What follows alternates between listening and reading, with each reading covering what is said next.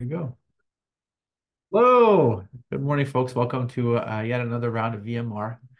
Um, every time I say that, it makes me sad at the eventual reality that hopefully many, many, many years from now, I won't be able to say that. So I will savor every single time I get to welcome you all to another Thursday edition of VMR. This time, it's a all internal affair with one extra person, actually. In the discussant seat, we have current attending and soon to be starting his first shift, Mark, who needs no introduction to the CP software's realm. I'll skip over that aspect, but highlight just how awesome it is that he's not even at the 1 year mark and he's become synonymous with VMR. Excited to see him taking the next stage of his clinical journey in the non-CP solvers world. You'll hear from him the most. You may not hear much from Julia, who is powerhousing scribing and really, really appreciate her doing that. But hopefully, Julia, you put in your thoughts in the chat as much as you can. In the teaching points domain, we have Yuki leading the way, assisted by another VMR legend, Parisa. And a big, big warm welcome to Patricia, who's one of our most recent Academy members who's presenting a case today. So Patricia, why don't I hand the mic to you for you to say hello, and then we can hear from Mark and then jump right in. Okay. Hello, everyone. Good morning. It's super early. I don't understand how Rabih you are wake up this early because here it's only 8, but on your side it must be 6. I mean, shout out to you. So I'm Patricia. I will be presenting a case for you today. I hope you will enjoy it because me, I really enjoy it, like while I was rotating. So I was rotating with an hospitalist here in Houston. That's where I met the patient. So I really hope that you enjoy. 100%. We're really, really looking forward to it. It's perfect that you're rotating with a hospitalist because that's what Mark is up to. Mark. Patricia, I completely agree with you. When my alarm went off at 5:30, I thought I was waking up for one of my residency ICU shifts, but no, it's for a VMR, which I'm equally excited about. But yeah, this is my first time discussing as well, soon to be attending on Sunday, but not as a resident. So it's really cool that this new chapter in my life I'm really excited about. I'm excited to share it with all you guys. So yeah, can't wait. Alrighty. We're ready whenever you are, Patricia. Okay, so in total, I have 6 aliquot, and the last aliquot is the diagnosis. For the first aliquot, we have a 39-year-old man who came into the hospital with painful mucosal lesion. The symptoms started 10 days ago with flu symptoms like fatigue, productive cough, nausea, body ache, and a fever at 39.8 degrees. Yeah. I might have messed up on my end, Julia. Are you able to share the screen? I think I made you co-host. Take your time. There's no rush.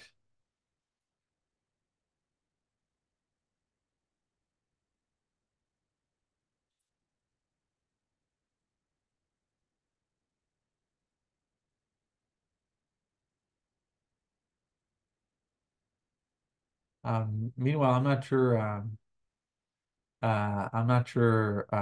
Mark, how much of that you caught. But yeah, let's hear your thoughts while we work on getting the screen in.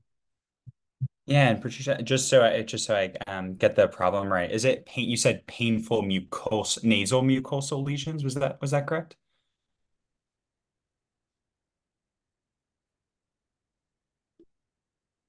Oh, I think you're muted, Patricia. Yes, the chief complaint is 39 years old man who came with painful mucosal lesion. Okay, and when you mean mucosal, where in the mucosa are the lesions? Are they oral, like oral or Over mucosal lesion. Yeah. oral mucosa? Oh, awesome. Okay, perfect. Thank you for clarifying. So yeah, honestly, this is a problem that, I've definitely seen, in the clinic, not as much, in the inpatient setting. I definitely have read a little bit about, but it seems like we have some painful oral ulcers with a preceding flu-like illness in a young gentleman. Honestly, base rate. Aphthous ulcers are very common. Many people get aphthous ulcers, and also herpes simplex is also very common. And sometimes like simplex ulcers can be preceded by a prodromal flu-like illness. So in all comers, especially in the outpatient clinic, I've seen it many times. HSV and just idiopathic aphthous ulcers are very common. So honestly, with oh, is this a pain? Oh, okay. Sorry. I thought it said necrotic for a second. So, because that definitely would change my thinking. But I honestly won't go much past that. There's definitely a much extended differential diagnosis. The one thing that I'll say is that the 10-day time course is a little bit of a red flag for me, I would say. Usually the patients that I think about and kind of this prolonged like flu-like prodrome is a little bit of a red flag for me. I think of most just patients I've seen like with HSV, oral, ulcers. It's not that much of a prodrome, so I'm trying to figure out how that would kind of work into my differential diagnosis. But if we move past, if we swab the ulcer.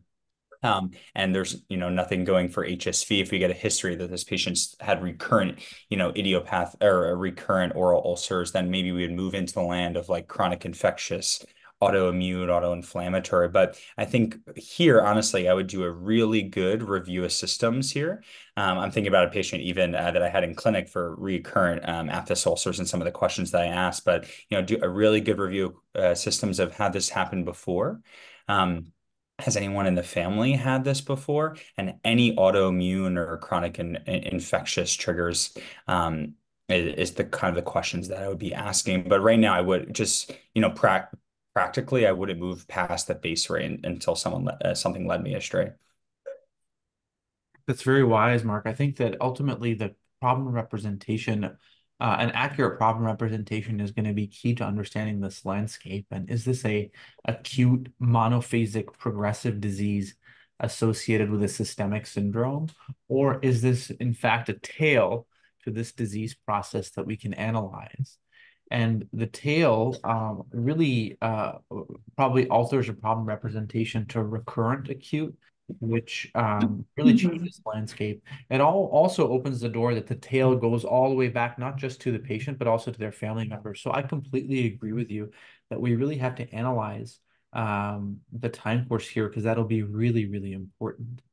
Um, I would just emphasize that in a moment like this, where somebody is having a markedly concerning oropharyngeal syndrome, a brief passing glance to the small but reasonable possibility that it actually extends further back, impacting potentially the trachea and the esophagus.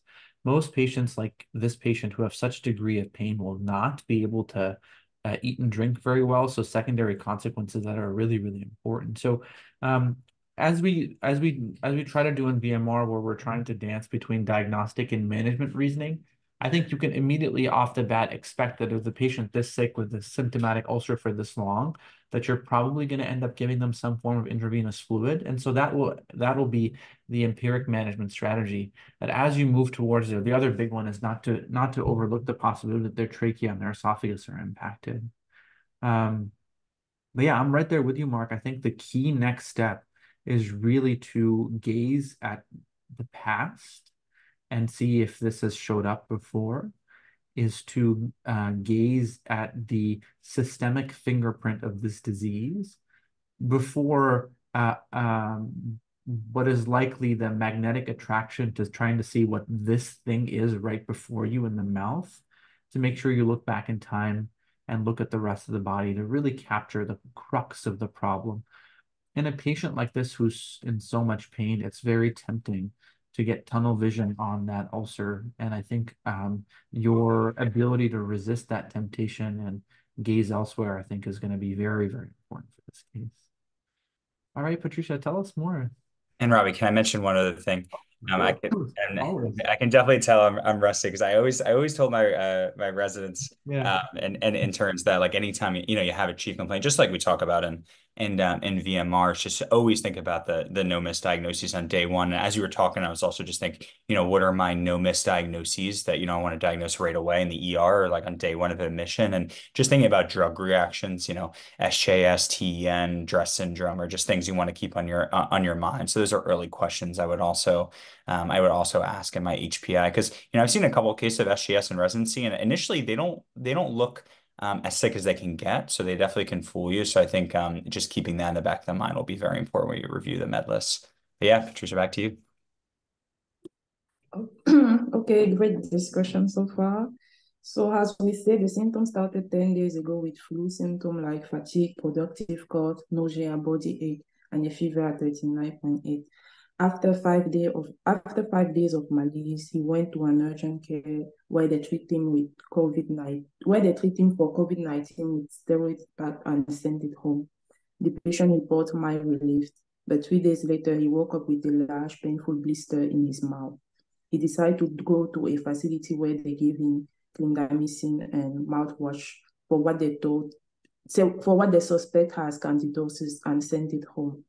The patient condition did not improve. The sore worsened and the patient developed difficulty swallowing. He also noticed whitish discharge from his eyes and penis. That's when he decided to come to our hospital. A day after admission, the patient noticed a non-painful ulcer on the penis gland, and he had difficulty initiating urination. For the review of system is negative, except for what we talk about. Yeah, that's it for the secondary one.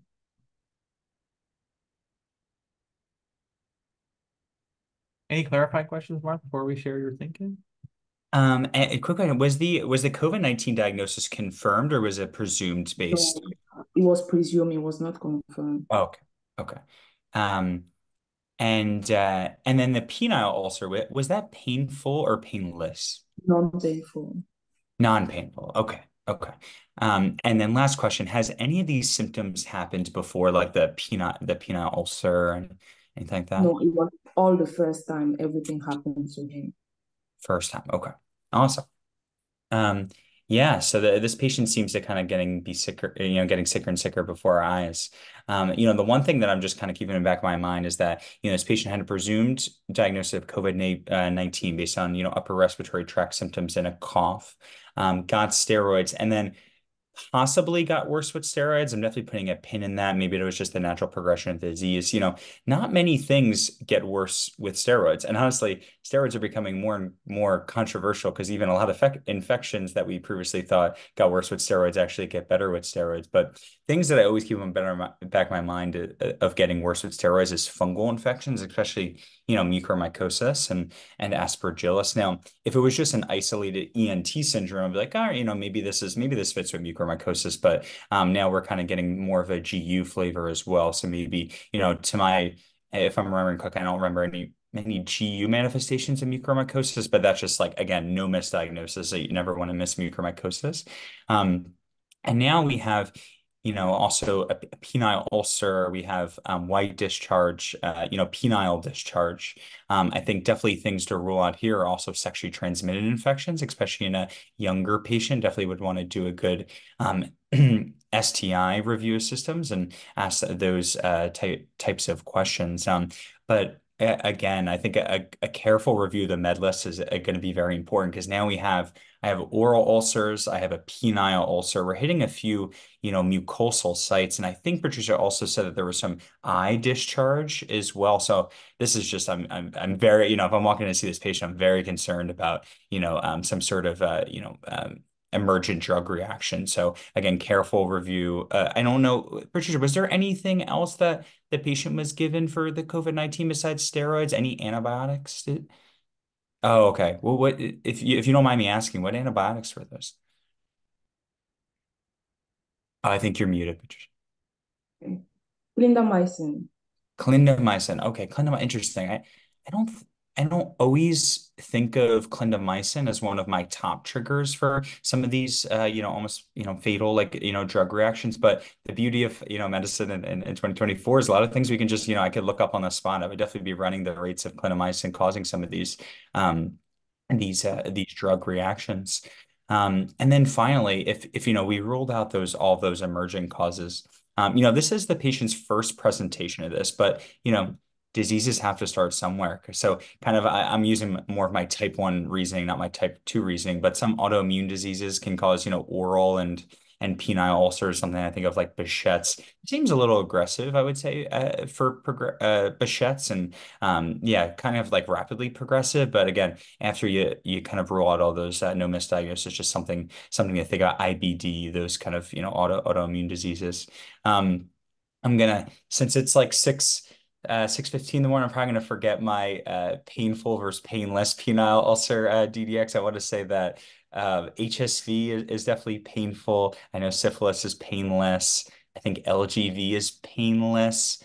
Chancroid, I want to say, is painful. And again, these are classic associations, right? There, you could always break the rule. I want to say Behçet's actually tends to be painless, but definitely going to be testing for all sexually transmitted diseases. I would love an HIV test in this patient too that seems to have this rapidly progressive illness.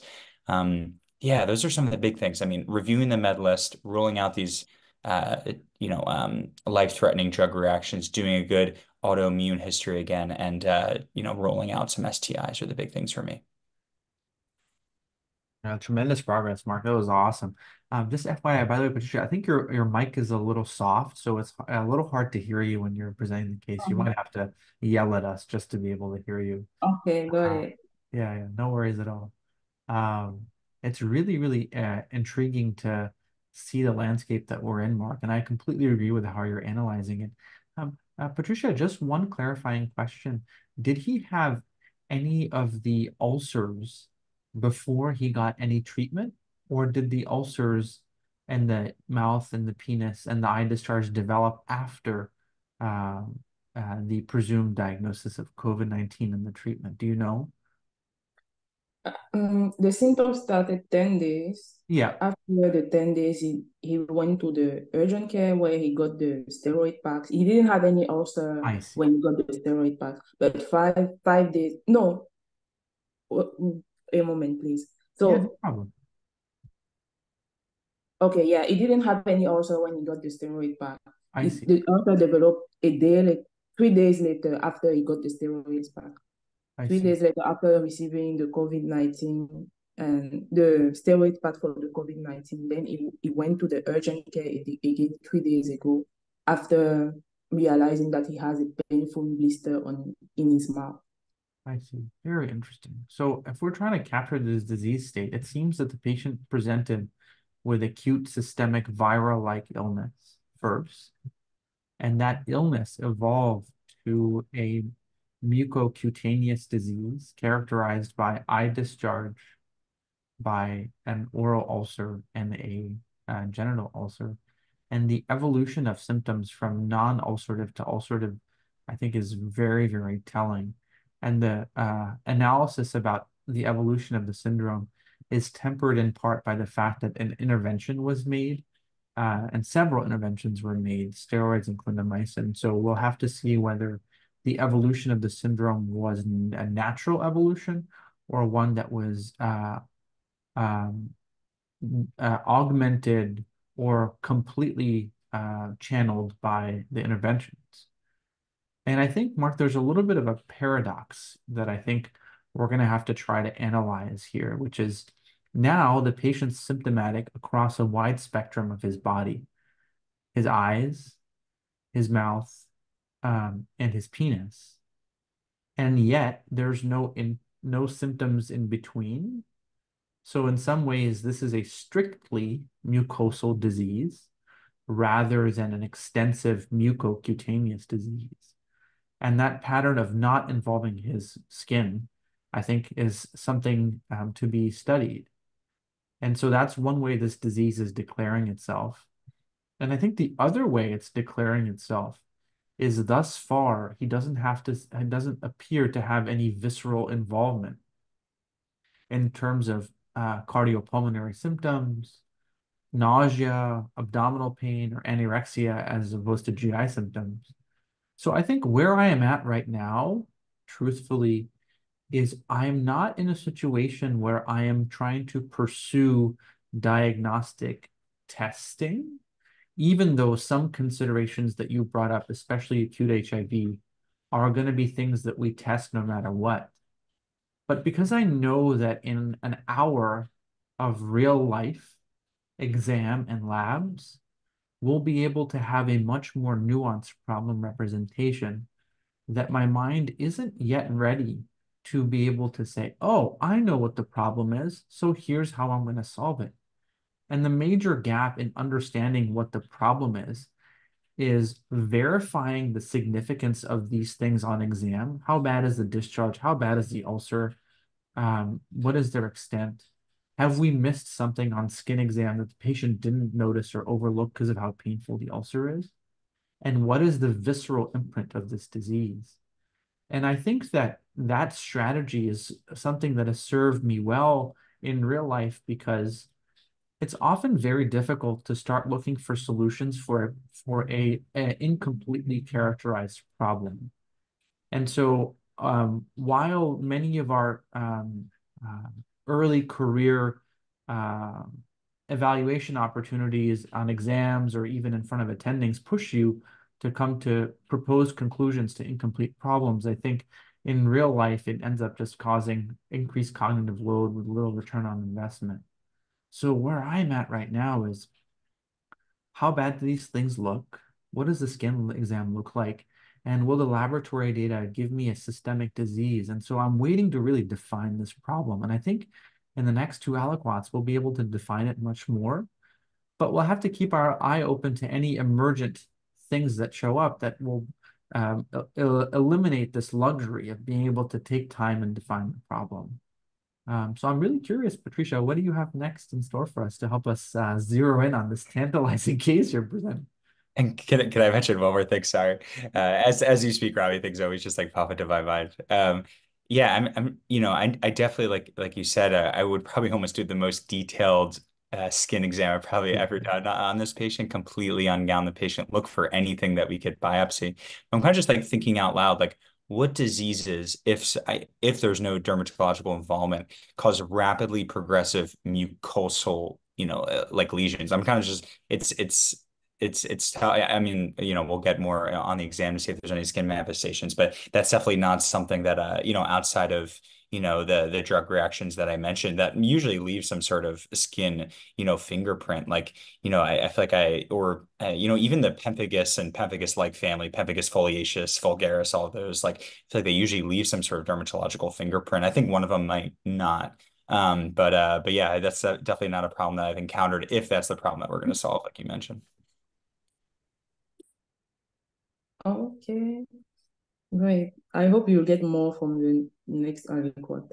So for the past medical history, we have no diabetes, no hypertension. The patient is not a smoker. Social history, the patient lives in Houston. No history of travel. He's a high school teacher. He has 2 dogs. No sickness contact. He report one sexual partner. No new sexual partner in the recent month. For the physical exam, temperature is 39.4, blood pressure 113/79, heart rate 114. Is saturating well on home air. General appearance is toxic, uncomfortable. The eyes are injected bilaterally, no itching, no photophobia. The ENT exam, he has multiple scrapable white sore that appear that appear in his mouth, the inner cheek, the upper palate, the outside of the upper and lower lips. Cardiovascular system is tachycardic, no murmur, no respiratory distress, except he has a heavy cough. Abdominal system, no distension. The skin has no rash. It's warm and dry. The genital, we notice one painless ulcer on the shaft of the penis, easily bleeding.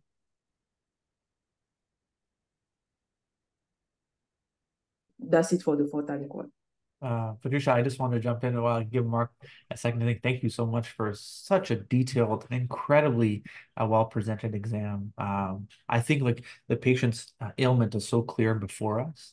I also wanted to thank you. Your voice is coming through very easily audible now, so thank you Okay. for saying all that. Yeah. All right, Mark, I bought you an extra 30 seconds. What are you thinking?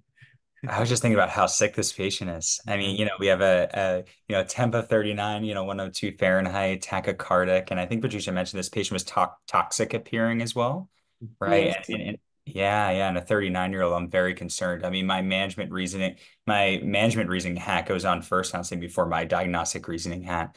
You're going to presume this patient is, possibly septic from a mucosal source or a skin source until proven otherwise.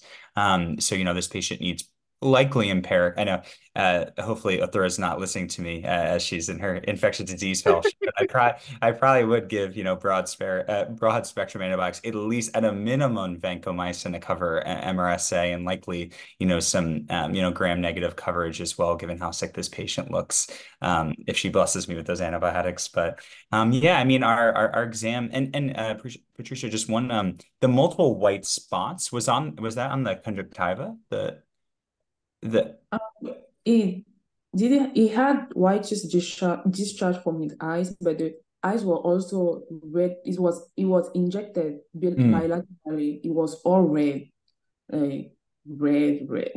I see. The Okay. conjunctiva was all red. Okay. And absolutely no rash on the skin, it sounds like. No ulcers on the No, skin, no no rash, erythema on the skin. awesome. Okay. No. Gotcha. Yeah, I mean, Robbie, I guess the thing that this ad is, it kind of, confirms our excellent past medical history of the oral ulcers, of the conjunctivitis, is what I'll label it right now, and then the penile ulcer. We have no skin involvement at this point. Like again, this is a problem, like rapidly progressive toxic mucosal syndrome. There's acute progressive, a mucosal syndrome. It's just not something I've seen many times. So, like I said, I definitely would be giving this patient's fluids because patients with some of these, especially these drug reactions, usually it's from skin loss when they have a lot of skin involvement, can lose a lot of fluid easily. I know we have a good blood pressure, but definitely be giving this patient fluids and antibiotics, and really just trying to find somewhere that we can swab. Some ulcer, if we can swab the base of the ulcer to rule out an infection, or the discharge, the penile discharge, and yeah, I'm just right now, just my management hat's on. I'm trying to see if this patient has any end organ damage. I think, if this patient has, an AKI, a hepatocellular liver injury, maybe that'll be suggested that this is a multi-system disease. But I do think this is already a multi-system disease with our hemodynamics. But I think basic labs, including kidney function, UA, liver function tests, CBC, will help us see what other sites, organs are involved. And I'm just still going back to our our preceding flu-like illness. Like I'm also very interested in a chest X-ray as well because we had mainly upper respiratory tract symptoms, flu-like symptoms, but we did have a cough. Now, does that mean that there's something in the lower respiratory tract, there's something in the alveoli and the interstitium as well, and we have a pulmonary mucosal syndrome? Maybe then I can make a little more progress and think about, infectious etiologies that infect the pulmonary parenchyma and then the mucosa as well. So I think a chest X-ray would be very helpful, and then even maybe a CT chest of the chest X-ray is negative, especially if this patient's still having a heavy cough. So yeah, basic labs, the basic STI test that we requested before, and then some pulmonary imaging, I think would be really helpful. Yeah, I completely agree with you. I think I just want to highlight just how dramatically this problem changes when you walk in the room and you see the patient coughing, coughing, coughing, coughing, coughing. Yeah. Vast majority of patients who have a syndrome like this are not coughing. And so the fact that the cough here is so prominent that Patricia notice it while just sitting there with the patient is very, very telling. And I think that that's where the advice that I was sharing with you all earlier is bearing fruit. You spend all this time thinking about the problem, but then you realize it's the wrong problem. And now I think you can update your problem and say this is a a respiratory syndrome, upper or lower, featuring prominent mucocutaneous manifestations, and all of a sudden you have a lot more clarity. An angle in which to approach this is to really make companion with the notion that this patient was diagnosed with a viral syndrome before these prominent mucocutaneous manifestations occurred. You can understand why. Patient has fever, has non-specific localizing symptoms, and that is very much evocative of a viral process. And I think the evolution of this disease process goes to show you that some viruses are really, really important to diagnose. And while you're diagnosing viruses, you should really keep in mind the kinds of non-viral infections that look like viruses. And so I think in a case like this, ask yourself, well, what viruses matter? And I think there is a few categories to think about them. The ones that matter in most instances are the ones that we can treat, which is a COVID and influenza. And so in most institutions, when you're trying to diagnose a viral infection in the United States, you'll have access to testing for COVID and influenza. And those viruses matter quite a bit. There's a second tier of viruses that we have to think about in certain circumstances, and that's the whole family of mononucleosis viruses, which most importantly include acute HIV, but also EBV and CMV. And diagnosing those conditions is really important for all sorts of things. So when I meet a patient and I'm getting the vibe that it's viral, I'm like, oh, is this COVID or influenza? And do I need to engage into the second tier workup of sending HIV and other monoserologies? The last virus is super rare, but unfortunately on the rise, and it's another M, not mono, but measles. And so when you have cough, coryza, conjunctivitis, and a high fever, you really have to think about that. And the good news is you'll know if this patient's vaccinated or not because he's employed in the United States, especially at a school where you might have vaccination records. But if he's not vaccinated against measles, it would be really, really important to reanalyze that mucosal lesion and say, hey, are those actually Koplik spots? And is this patient having measles pneumonia? And measles has characteristic laboratory features like leukopenia and thrombocytopenia, but you might have to sit there and think, should I isolate this patient for the possibility that he has measles? But the penile ulcer would be highly unusual. And so that may give you a reassurance that this deadly diagnosis is not at play. So I think the simple thinking is when you're thinking viral, most patients have a non-specific viral infection where you don't have to diagnose it. But if you are on the hunch for a specific viral syndrome, think in three tiers: common, influenza, and COVID. Intermediate are HIV, EBV, and CMV, and rare, but really deadly is measles. And this, by the way, we're talking about a systemic viral syndrome. We're not referring to localized viral syndromes like West Nile virus or BK virus, which affect the brain and the kidney respectively. But in parallel, there are some bacterial infections that look a lot like viruses. What's your list, Mark? Yeah, Robbie, as you were saying this, a couple, thoughts it came into my mind because, like you said, like when you're talking about viral infections, anytime I think of viral infections, I also think of atypical bacteria. And I kind of like ran my list of atypical bacteria, Legionella, Mycoplasma, and Chlamydophila. And then I thought of a case that I had maybe, I don't know, 2 months before I ended residency, a pretty severe Mycoplasma pneumonia, and similar, I might have been younger, maybe like in the 20s, really severe bronchitis, with like tree and buddopasties. I think I actually might have sent it in the WhatsApp. That hypoxic. And then I just did a little bit of reading about mycoplasma. And then there's this syndrome, and I think there's an acronym for it, but that mycoplasma can cause pretty bad ulcers. I don't know if it's this extensive. I know it definitely can cause oral ulcers. I don't know if it can make you this toxic, though. It's a little, I mean, but I think you've mentioned this before. It's like if patients like look like really high temperatures, tachycardic, it's like they're either super sick from like GNR sepsis or some really bad bacterial infection, or common things, they just have a really bad viral infection. But toxic appearing is not really common for, I guess, a viral infection. But I don't know if that mycoplasma ulcer syndrome can make you look this sick. Mycoplasma is also associated with erythema multiforme, which is a mimic of SGS. Can look exactly like it, on path, I think, as well. So it's kind of one of the things to run when you have someone with SJS is a mycoplasma. So I'd be very interested in testing for mycoplasma as well. I'm not too familiar with Legionella. Legionella can do a lot of things, but I don't think of mucosal involvement, as much. You have CNS involvement, you have, kidney involvement, electrolyte involvement, but I don't think of the mucosal involvement as much. Was there anything else you were thinking of? Yeah, no, I think mycoplasma is a lead contender. And I think that if you're really defining the problem space as a bacterial infection that looks a lot like a viral infection, the inlet into that is that the patient has a high fever and no localizing symptoms, or that they have a viral-like surface signature. So they have a morbilliform rash, or as we're seeing, a diffuse mucosal disease. And I think mycoplasma is the lead culprit in terms of prevalence, but the lead culprit in terms of morbidity is toxic shock syndrome, bacterial toxic shock syndrome. So if you later learn that this patient had a foreign body somewhere, and the classic description is nasal packing or tampon, then you have a hectic syndrome featuring a mucocutaneous disease. The vast majority of patients with toxic shock syndrome have a rash, but I think its morbidity would push you to think about it in this instance, even though there are many atypical features. And then finally, I think rickettsial diseases, they can show up as a high fever and a diffuse morbilliform rash. I won't spare anything, but I'll tell you, one of our Academy members just discussed a case that was very, very similar to this that you all might hear about. So, I think if we're summarizing, Mark, I think the realm of this, the evolution of the cough is, the presence of the cough is very telling here.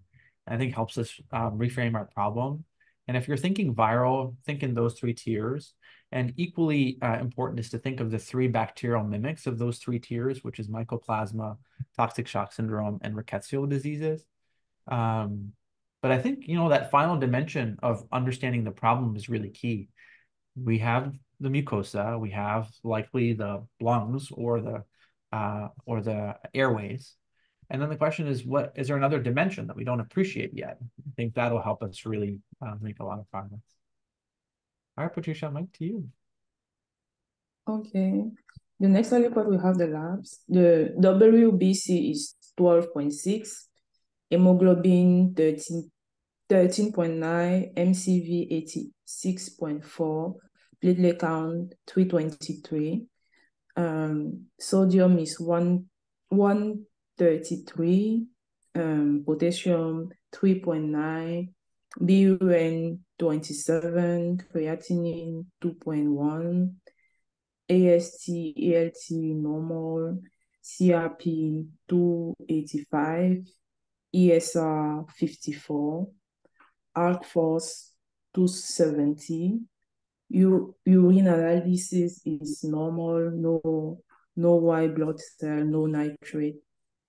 We did the serology because at that point we asked for the infectious disease doctor to come in and to give us some advices. So he asked for the serology. HIV is negative, adenovirus negative, chlamydia negative, Neisseria negative. At that point, we mostly thought that the chest X-ray is negative too. At that point, we mostly thought that maybe it was herpes, HSV. So we put the patient on acyclovir. That's it for the fourth report. Thank you, Patricia. What are you thinking, Mark? How has your problem representation changed? Yeah, I don't think, it's, I'm glad the HIV test is negative. I think that we do have other organs involved here. We have kidney involvement. We have liver involvement, at least from a cholestatic picture. Now, whether that's just end organ manifestation is sepsis, it's possible. I guess that would be honestly the most common in the hospital. But given this patient has an atypical presentation, it might be just organ manifestation of this disease. I think a really important thing here, and this is at the top of my mind because of Academy VMR session, but is a UA. Because I want to know, I'm going to presume this is an AKI. It's a 39-year. I'm going to presume they have a normal creatinine at baseline. Is this a AKI with a very active urine sediment? And now we have lung involvement, possibly maybe our chest X-ray is negative, and maybe our CT chest would show something. Kidney involvement and mucosal involvement that might push us towards maybe a rapidly progressive autoimmune disease. To be very curious, is there any hematuria, pyuria, proteinuria on this UA, Or is this just a pre-renal AKI from, someone being sick for 10 days? Honestly, it's probably that, but I think the UA would be very helpful here. Oh, and the other thing, Patricia, was there any differential in the white blood cells? I know they were a little elevated, 12.6. Was it all neutrophils, any eosinophils?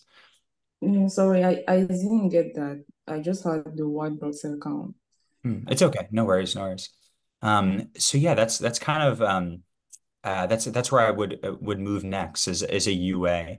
Also, I'm just running my list that again back to the Academy VMR, kind of like the no miss causes of AKI with a normal UA as well. Definitely would our hemoglobin's normal, so probably not hemolyzing. One thing for Mike, I mean that doesn't rule out hemolysis, but one thing for mycoplasma, I think the most actually common extra pulmonary manifestation of mycoplasma is a warm cold or warm? No, mycoplasma. I think it's warm.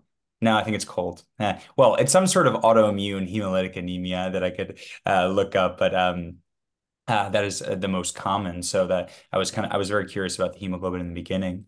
So yeah, that's kind of where my head's at. I definitely want a UA, and honestly, I probably would have if the resources are available, a low threshold to get a CT chest, given how heavy this cough is and how chest x-rays are good, but like they're just not great. And especially when someone's so sick, I just really want to know if there's any lung involvement.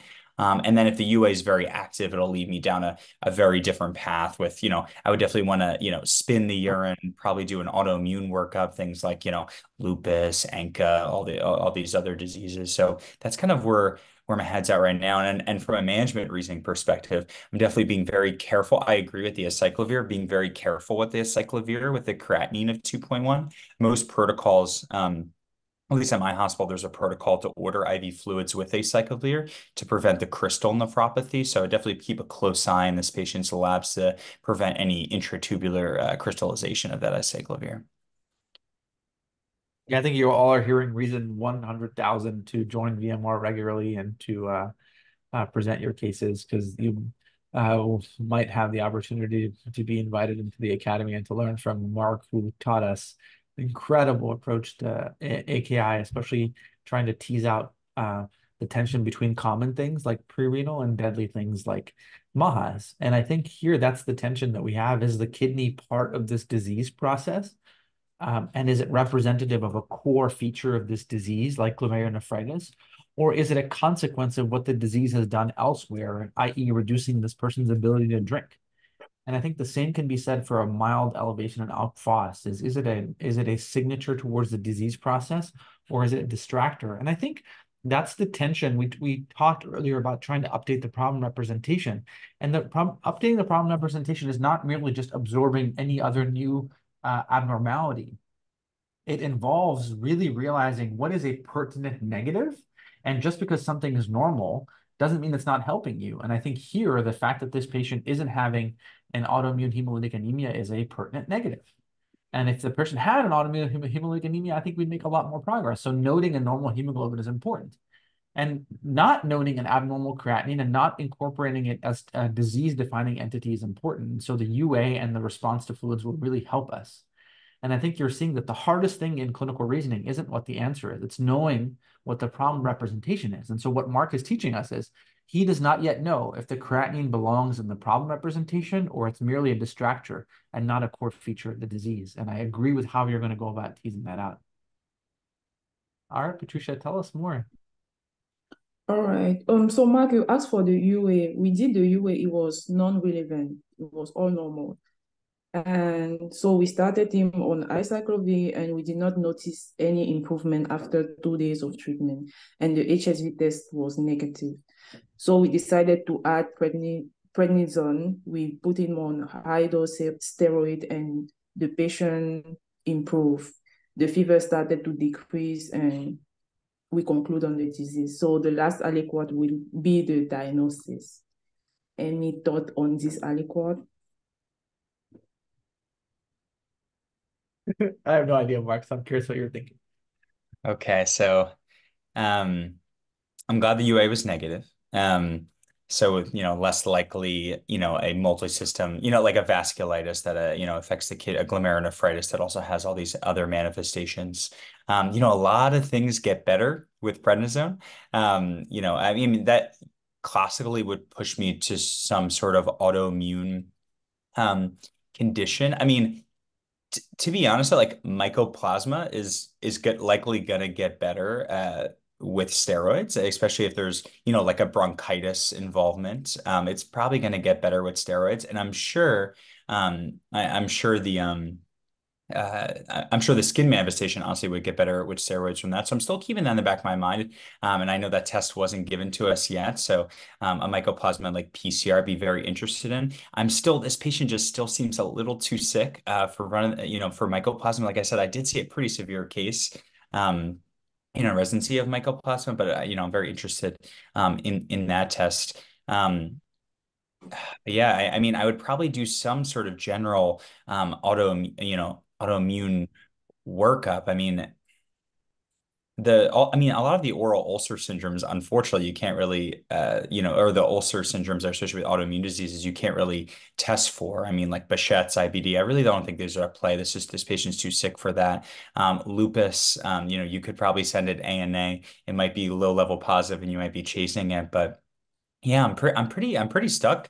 I'm pretty stuck right now, honestly. And I'm going back to again, still to this if this was just a preceding like a just viral URI that was rhinovirus could have that triggered some sort of multi-system inflammatory syndrome, like not HLH, but just some sort of yeah, no, I'm very stuck right now. This is a really tough case, right? What do you think? Yeah, no, ultimately, I'm glad the patient got better. And I think the Yeah. question, again, the same tension. What do we do with the fact that the patient got better with prednisone? And I think the question is, did they get better because of the prednisone or did they get better in spite of the prednisone? And that is a key thing to try to incorporate into your problem representation. We don't know the answer to that. And so I think that this is the challenge of clinical reasoning. If you could say the patient got better because of prednisone, it'd be easy. This is a steroid responsive condition, likely autoimmune. And so the question is, did he get better with or despite? And I think that's going to be impossible to know. So you have to go back and analyze this case independently and really realize that there are very, very few primary autoimmune diseases that get this hectic this quickly. So what kinds of autoimmune diseases make somebody so sick so quickly? There's not many of them. And in fact, I would venture to say that I can't think of a single autoimmune disease, a pure autoimmune disease that gets somebody this sick this quickly in this manner. There are ones I diagnosed yesterday. I saw a patient with PMR who came in with 2 days of horrible symptoms, started like that.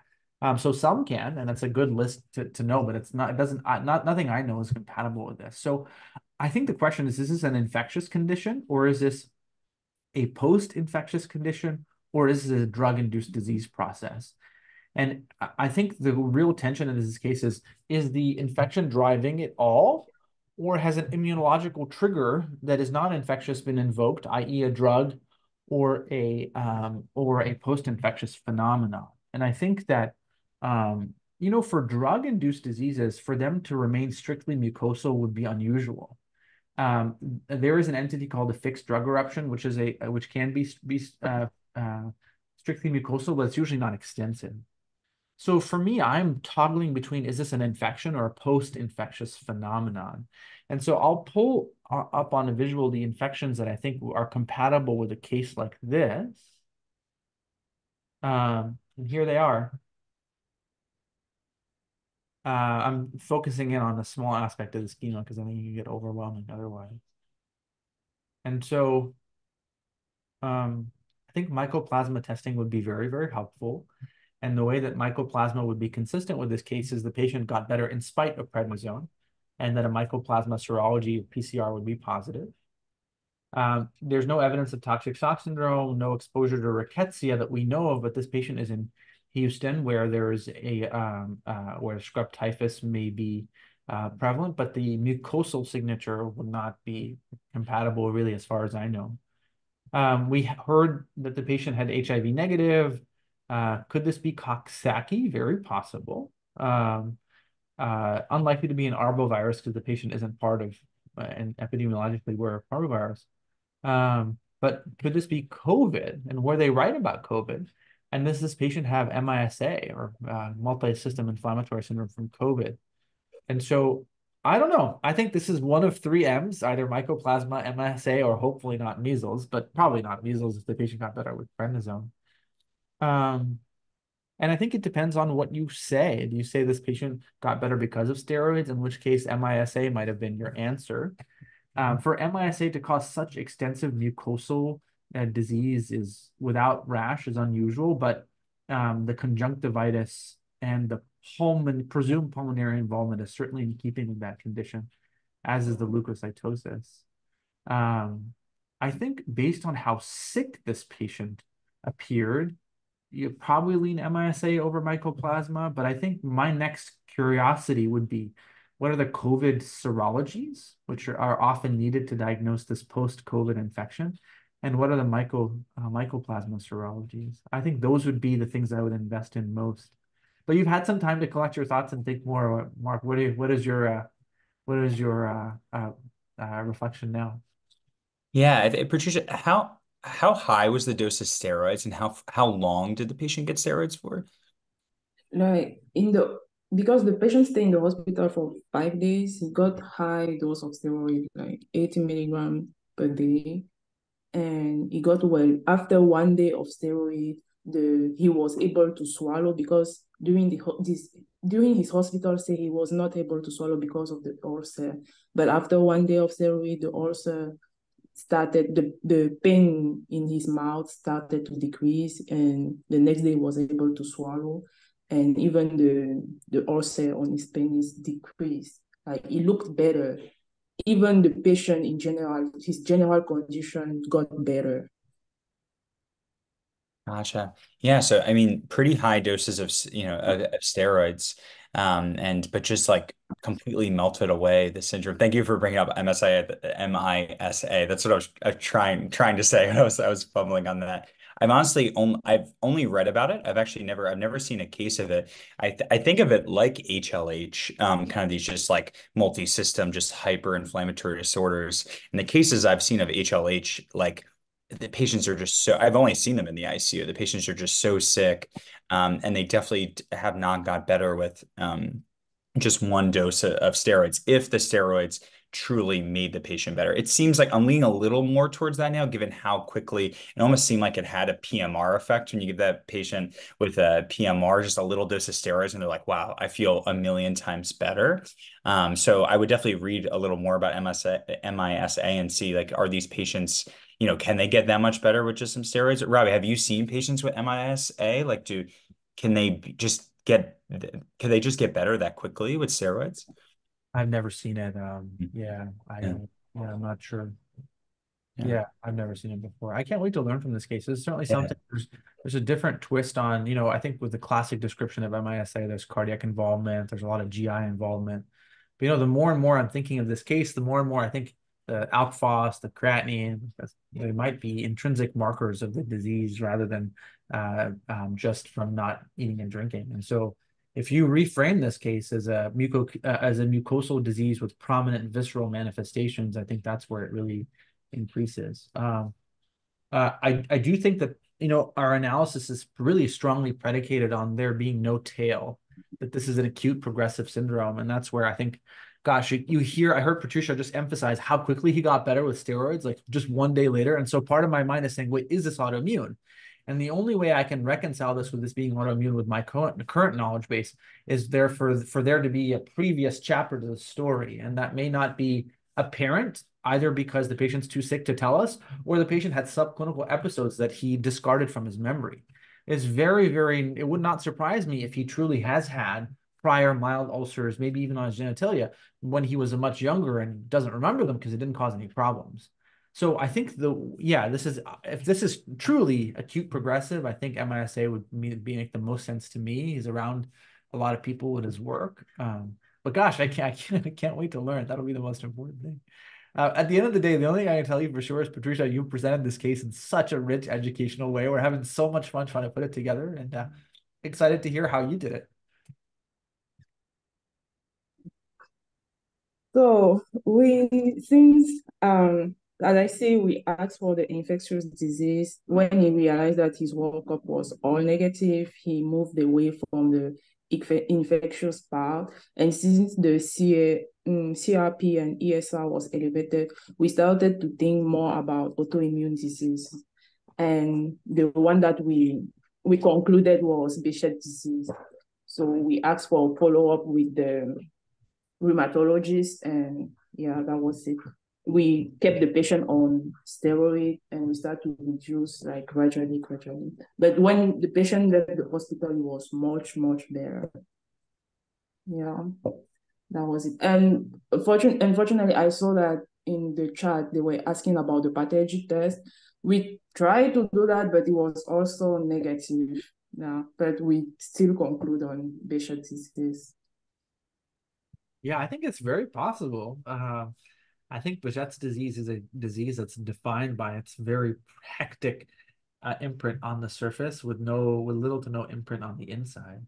I think the counter argument against Behçet's disease is if you didn't find a prior history. I think that may make it a little bit tricky to anchor on it, but I think it goes to show you that that many autoimmune conditions are always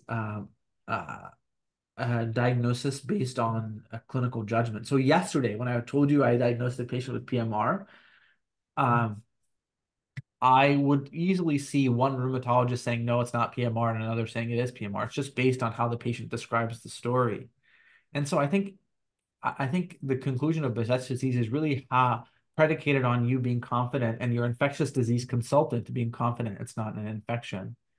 And I think a post-infectious phenomenon is always falls in between. Is it really an infection or not? So I'm just glad the patient's better. I think the tension is, will this happen again? And I don't know the answer to that. If it truly is Behçet's disease, it probably will. If it's not Behçet's disease, it probably won't. And so this is why when you spend enough time with rheumatologists, you'll often say, this is a tentative diagnosis of blank. So in the note, I told you I diagnosed a patient with PMR. The rheumatologist did not write that. She wrote, presumed PMR, will study response to steroids. And so I think if I were to venture a guess, I would say this is presumed Behçet's disease, pending clinical evolution. And if it never evolves again, and then I think you might go back and say, oh, wait, what did this person have? It doesn't matter because he's better. If it evolves again, I think you've confirmed the diagnosis. That would be my take. But it goes to show all of you, and I'll share what we hand the mic to Mark in a sec. It goes to show all of you that really rich educational cases, I think, are ones without a clear conclusion and ones that allow us to really bring a reality, which is most of the cases that we see in real life are always think it's this, but time will tell. And I think, Patricia, you're showing us such a great example of that today. I really appreciated it. Mark, what are you thinking? No, I mean, this is real life for sure. I really applaud you for just bringing this like real life case. I think like watching the natural history of a disease is so cool. It's like, I encourage all of you guys too that are just starting in the hospital, even if you're, already in the hospital, is like make a follow-up list of your patients. And there's patients that don't have that diagnosis yet, put them on a follow-up list and just see how they do over time. Because I think I've learned so much from doing that. So I think a lot of times in the inpatient setting, we see that the final DX, we see someone at the end of their course and, we kind of just ask questions about the natural history of the disease, but it's really cool to see that kind of unfold, in real time from a clinical reasoning perspective. Obviously, you never want, bad things to happen to patients, but just from that purely clinical reasoning perspective. The one thing I'm just interested in is this, URIs are very common. So was this URI true and unrelated? Because to my understanding, I don't think Behçet's is usually triggered from a preceding like viral illness. So I'm very curious about that. But again, like rhinovirus, all these viruses are super common. So this could have just been a URI, and the patient, if they had Behçet's, was going to get all these manifestations anyways, even if the URI didn't happen. And how sick the patient is too. I'm very curious about that with the high fevers and the tachycardia, but such a real life case, really cool. And I think too that highlights, that like Behçet's, just from reading about it a little bit, is that the only thing that's really sensitive, for Behçet's is that, the oral ulcers, the penile, even the penile ulcers, I think it's only like 70% of cases. Then everything else, even like pathergy test, kind of falls in the 60 to 50%. So it's a really hard diagnosis to make. I think the HLA testing is also not great, as well. And I think also the demographic is expanding. We're learning about Behçet's as well. I think classically we learned this like small demographic of I'd be curious to hear where this patient is from as well, to see if it fits that classic demographic. But so cool. Just real life, which real life is, it's always cool to have these cases at VMR. Thank you so much, Mark. Patricia, I'm really curious, what was it like for you to be part of this care? What did you learn from from real life, and what were your experiences here? Well, for me, it was really rewarding because, as I said, the patient came in really toxic, Yeah. and when he left the hospital, it was feeling much much better. And also, it was also my first time to see a presumed Behçet disease because we thought about all the infectious causes that could put someone in that condition. We didn't find any. All the tests were negative, but with Behçet, okay, we only had like the oral ulcer and the penile ulcer, and it was also interesting to read about the disease. How, as Mark mentioned, it's a difficult diagnostic to make.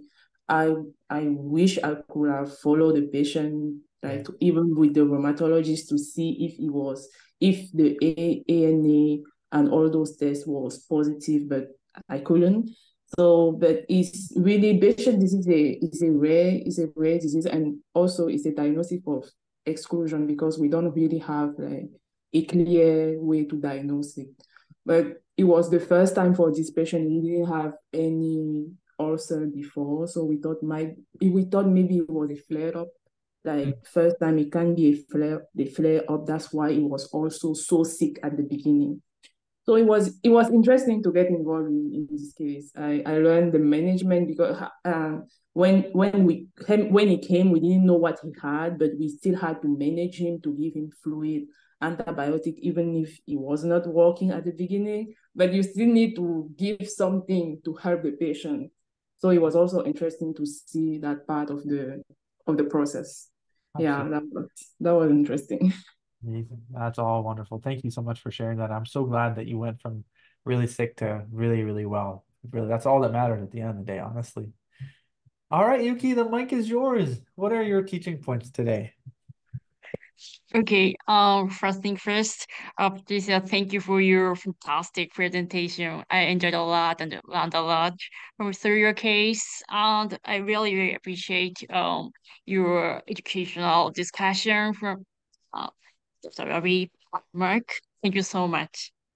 And today's case is 39-year-old man with a tendon oral mucosal lesion accompanied by a flu-like symptoms and high fever. And this patient had a oral ulcers. So common oral ulcers is like after HCSV. And before jumping into the other differential diagnoses, never miss diagnosis gonna be a drug reactions, Steven Johnson syndrome. It's like emergent cutaneous drug reactions. And based on this patient's time course and frequency of flu-like symptoms, gonna be a red flag for systemic disease involving cutaneous regions. And so before jumping into differential diagnosis, management-wise, considering pain management and IV fluid therapy, cause all skin involvement, uh, cause a lot of fluid loss. And after that, look at other parts of body for regions. And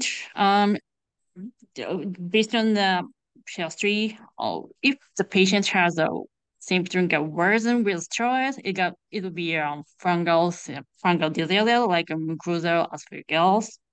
And today's patient has all ulcers and penile ulcers, so mucosal involvement, not only drug reactions, but also with autoimmune, like a patient IBD, gonna be your differential diagnosis. And this patient also had penile discharge, so it's really concerning for STIs. So we need to ask a lot of questions about STIs. And in terms of gentle ulcers, if that's painful, we need to think about HSV or Chancroid, or if it is painless, we need to think about Cephus. And when it comes to differentiating mucosal versus mucocutaneous differential diagnosis, we need to look for skin exam, detailed skin exam. And based on his vitals, this patient is really toxic.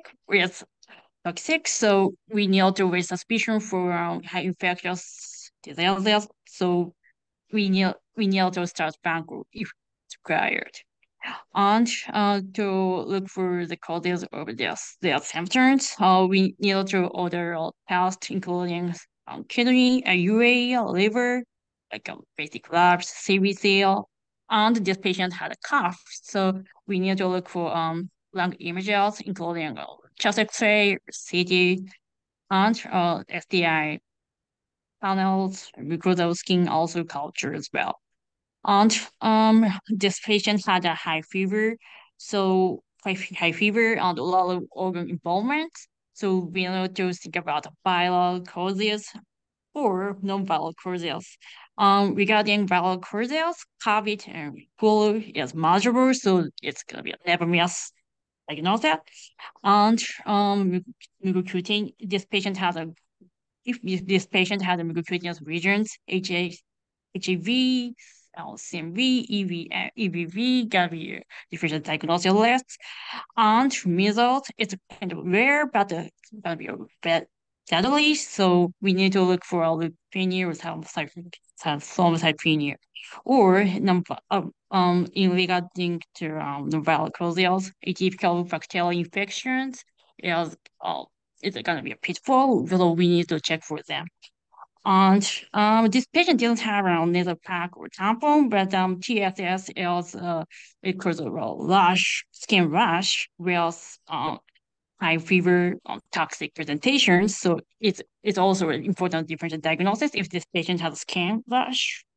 And then other and based on the lab result, this patient has other organ involvements with toxic presentation. So sepsis is quite important diagnosis.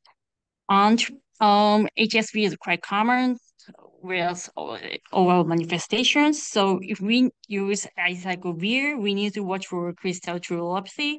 So we need to use a lot of IV fluid to prevent this condition. And based on this patient's history, this patient got better with steroids. So autoimmune condition is raise suspicion. We need to raise suspicion for autoimmune condition. So start autoimmune workup. So for example, PMO, if patient has a PMO responds well to steroid or fixed drug options cause a recurrent skin reaction at the same site, or MISA is really similar to HLH, where they have involvement. And today's final diagnosis was surprisingly breached. So in terms of breached, all ulcers is quite common, and 75% patients had renal ulcers. Yeah, that's all. Thank you so much. Amazing. That was so good. Thank you for narrating that whole journey from beginning to end, including the management pearls and all the small pearls about all the conditions we talked about. Really awesome job, Patricia. Thank you for an incredible case. Julia, it was epic scribing. Thank you for rebounding when your computer crashed on you. We really appreciate it. Mark, that was awesome. Really enjoyed discussing with you, and hope to see some of you guys tomorrow for our lunch. Bye.